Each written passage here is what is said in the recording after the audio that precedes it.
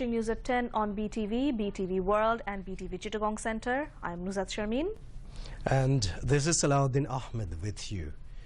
You have just heard the highlights. Now on to the details. Prime Minister Sheikh Hasina will leave Rome tonight for home, winding up her 4-day official visit to Italy and Vatican City. An Etihad Airways flight carrying the Premier and her entourage members will depart Leonardo da Vinci Fiumicino Airport in Rome for Abu Dhabi at 10 a.m. local time. Bangladesh Ambassador to Italy, Abdus Sobhan Shikdar, will see the Premier off at the airport. On her way back home, Sheikh Hasina will make one-day stopover in the UAE capital, Abu Dhabi. She is scheduled to reach Hazrat Shah Jalal International Airport in Dhaka in the morning on Friday. The Premier arrived Italy on Sunday to attend the 41st session of the Governing Council of the International Fund for Agricultural Development, IFAD. At an invitation of Pope Francis, Sheikh Hasina visited the Holy Vatican City.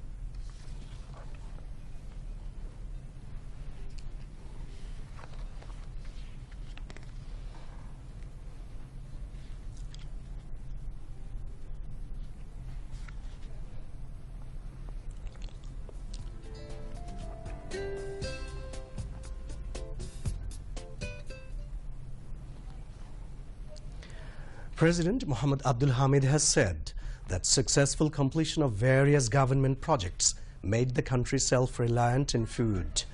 He said this while handing over KIB Krishi Paduk at Krishibid Institution at Farmgate in the capital today. KIB President AMM Saleh chaired the function, which was also addressed by Fisheries and Animal Resources Minister Narayun Chandru Chandu. President Abdul Hamid urged country's agriculturists and researchers to invent sustainable, technology-based and environment-tolerant agricultural production method using their knowledge. He underscored the need for introducing a method for producing various varieties of rice in Haur areas in a short period. The President said, country's fertile agricultural land is gradually losing its productivity due to intensive use of chemical fertilizer and excessive pesticides. Farmers should be encouraged to increase the use of organic fertilizer and organic pesticides, he said. Later, the President handed over Krishi Paduk to 11 recipients.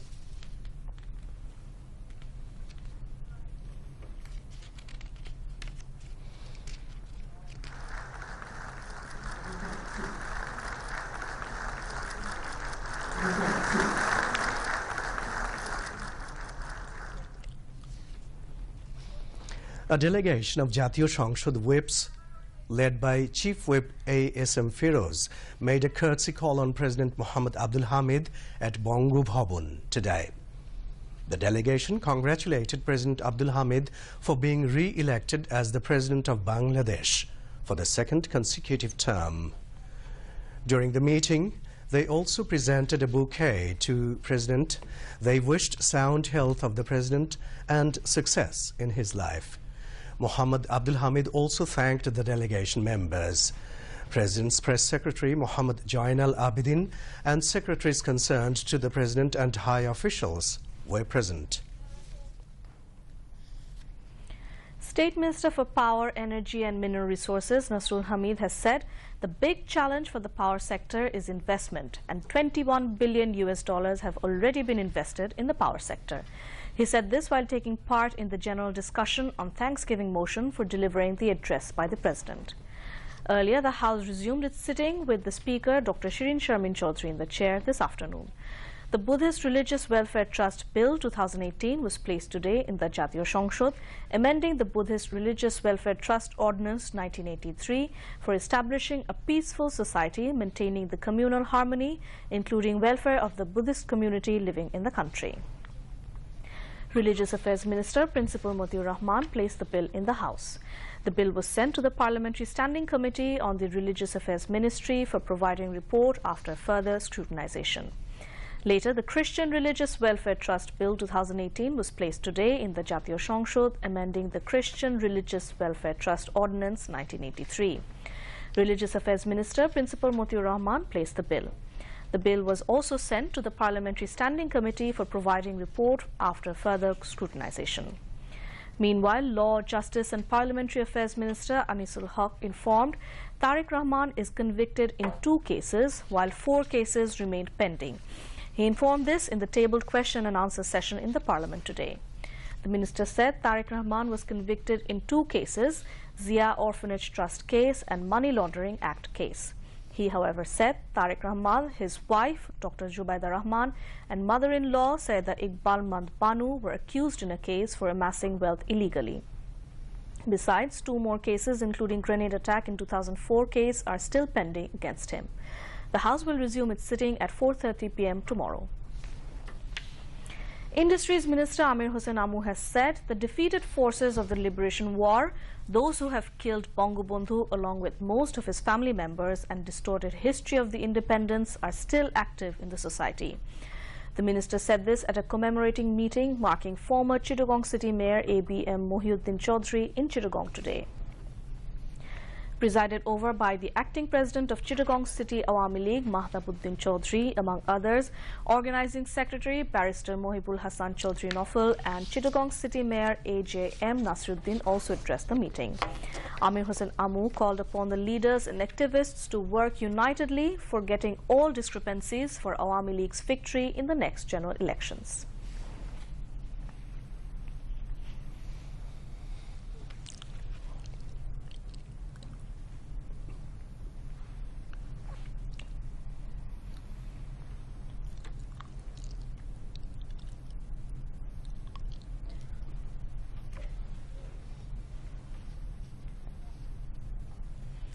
Health and Family Welfare Minister Mohammad Naseem has said Prime Minister Sheikh Hasina is expected to inaugurate the full-fledged medical university in Rajshahi on 22nd February. The Health Minister said this while addressing a view exchange meeting at the conference hall of Rajshahi Medical College Hospital, RMCH, today. Chaired by RMCH Director Brigadier General Mohammad Jamilur Rahman, the meeting was addressed among others by Fazle Hussain Badshah MP, former Mayor of Rajshahi City Corporation AHM Khairuzaman Liton, Vice Chancellor of Rajshahi Medical University Professor Masum Habib, and Principal of Rajshahi Medical College Professor Anwar Habib. The Health Minister said the government, led by Prime Minister Sheikh Hasina, is sincerely working to ensure qualitative and standard healthcare services for all. Road Transport and Bridges Minister Obaidul Qadir has commented that then caretaker government and Anti-Corruption Commission had lodged case against PNP leader Begum Khaleda Zia. Awami League government did not do so. Obaidul Qadir was addressing a rally arranged by local Awami League at Dhulot in Savard after inaugurating a newly constructed bridge on Bongshi River today.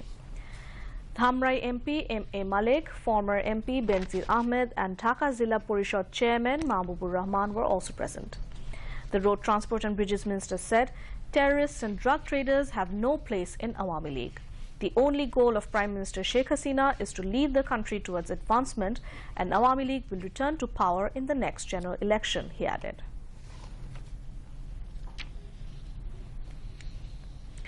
Information Minister Hassanul Haq Inu has said it is not the job of media to create sympathy in favor of convicted people. The minister was speaking at a discussion organized marking Bangladesh Press Council Day at the Press Council Hall in the capital today. State Minister for Information Tarana Halim was present as special guest. Secretary of Press Council Shamol Chandra Kormokar, among others, addressed the meeting with Chairman of the Press Council Justice Muhammad Momtazuddin in the chair. Tarana Halim urged mass media to practice objective journalism to portray real picture of the society. Information Minister said the present government is working to establish rule of law in the country through ensuring justice for all. Hassanul Haq Inu said both print and electronic media should raise their voices against criminal activities to root out corruption and misdeeds from the society.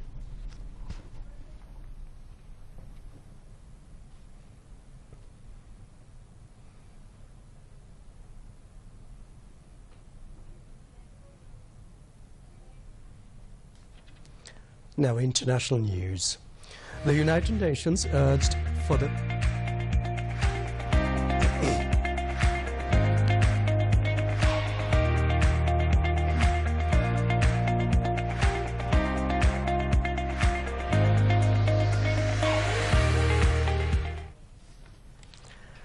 The United Nations urged for the immediate repatriation of Rohingya people from Bangladesh. The UN Security Council has made the call at a special meeting on February 13, 2018. At the meeting, the US Ambassador to the UN, Nikki Haley, urged the UN Security Council to ensure Myanmar military to be held accountable for its campaign against Rohingyas. Here is a report by Mahbubur Rahman. United Nations expressed its deep concern on Rohingya crisis. During a special meeting on 13 February 2018, the United Nations Security Council vowed to keep Myanmar's situation high on its agenda. Permanent representative of Kuwait to the UN, Mansour al-Otaibi, presided over the meeting. UN High Commissioner for Refugees, Filippo Grandi, who was speaking by video conference from Geneva, told the UNSC that Myanmar has failed to lay the groundwork for the safe return of Rohingya people. Let me be clear. Conditions are not yet conducive to the voluntary repatriation of Rohingya refugees. The causes of their flight have not been addressed, and we have yet to see substantive progress on addressing the exclusion and denial of rights that has deepened over the last decades, rooted in their lack of citizenship. United States Ambassador to the UN, Nikki Haley, told the Security Council that powerful forces in the Myanmar government have denied the ethnic cleansing in Rakhine State. The Associated Press recently told the story of Kadir, a Rohingya man from the village of Gudar Pen. Kadir and 14 of his friends were choosing sides for a game of a traditional Burmese sport when the Burmese military began shooting. Nikki Haley also called for the release of Reuters news agency reporters arrested for reporting on the massacre of Rohingya Muslims.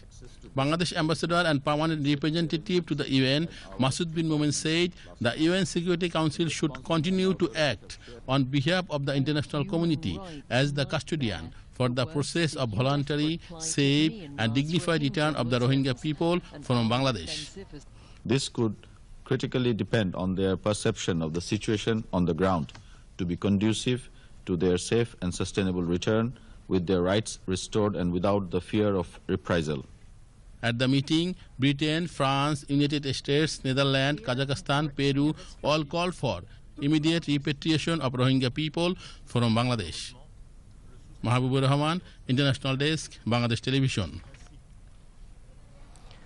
Israel's Prime Minister Benjamin Netanyahu has hit back after police said he should be charged over alleged bribery cases. Speaking on the Israeli television, he branded the allegations baseless and pledged to continue as leader. Netanyahu has said he was certain that the truth would be revealed. His comments follow a police statement that said there was enough evidence to indict him for bribery, fraud and breach of trust in 2 separate cases. But Mr. Netanyahu said the allegations will end with nothing.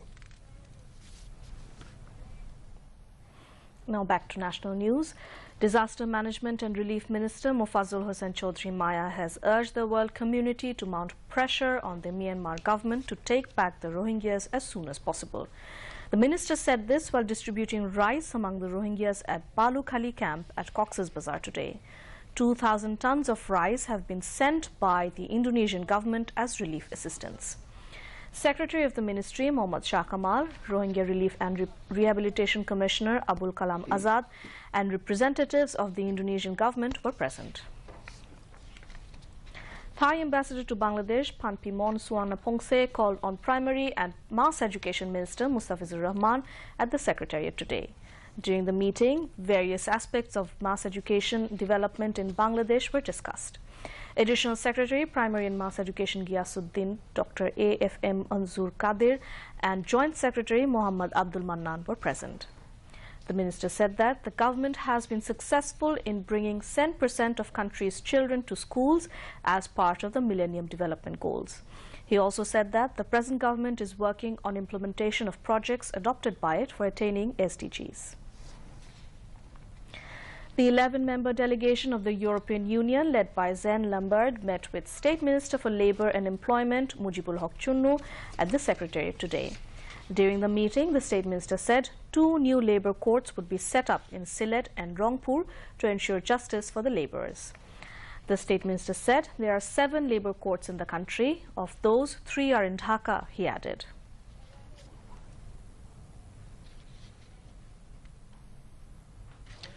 Now news on sports.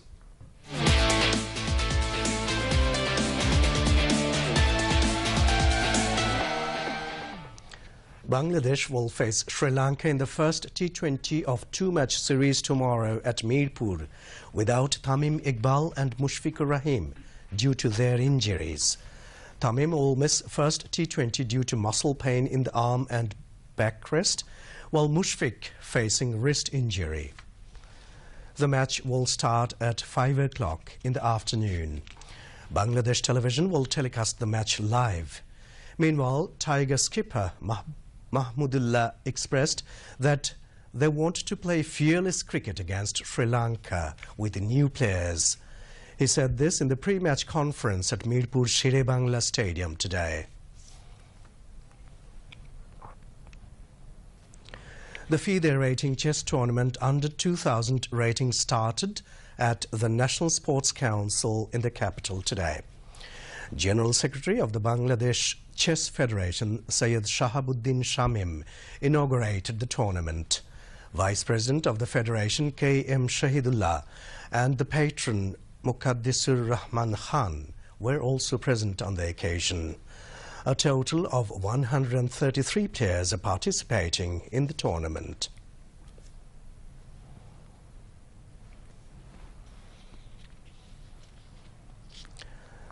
Now to end the bulletin, the headlines once again.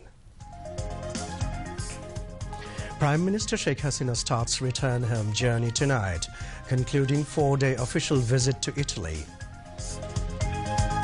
Successful completion of government projects made country self-reliant in food, says President Mohammad Abdul Hamid at KIB award-giving ceremony. Former caretaker government and anti-corruption commission, not Awami League government, filed corruption case against Khalida Zia, comments Abdul Obaidul Qadir. Creating sympathy for or imposing glory on convicted criminals, not media's job, says Information Minister. UN Security Council for immediate repatriation of Rohingyas sheltered in Bangladesh. And Bangladesh and Sri Lanka meet in the first T20 of 2-match series at Mirpur tomorrow. That's all from the newsroom for the moment. Thank you for staying with